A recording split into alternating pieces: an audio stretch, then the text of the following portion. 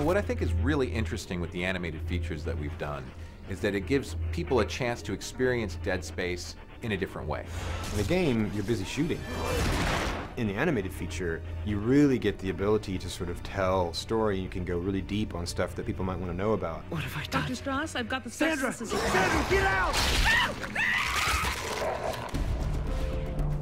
Dead Space Aftermath takes place between the Dead Space 1 and Dead Space 2 games.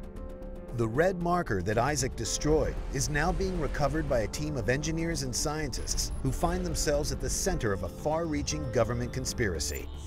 My God, it's actually real? This movie gave us a chance to have some of those conspiracies and plots and schemes come to the foreground and be revealed.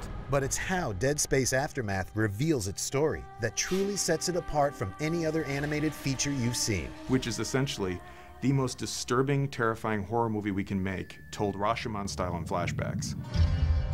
Rashomon was Akira Kurosawa's cinematic masterpiece, told through a series of flashbacks, where a crime has to be solved based on 4 separate and conflicting eyewitness accounts. We really like the idea of bringing unique styles of animation to the project, and telling the story in a Rashomon-style story allowed us a reason to actually have several different styles of animation and actually enhance the experience.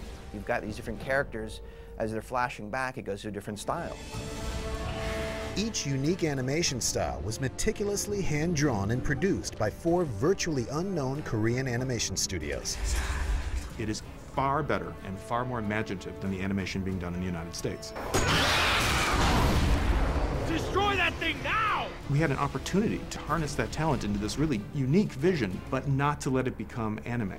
But perhaps the most important contribution of Dead Space Aftermath is how it takes the Dead Space lore into another groundbreaking artistic direction. Did everyone get out? What is it? The movie is raw, and it's scary, and it's bloody and gory and violent. I think fans are going to love that. They want something that's unrestrained, and it's unrestricted, and it's just pushing the envelope. Every single frame is a painting, created specifically to affect or inspire or charm you.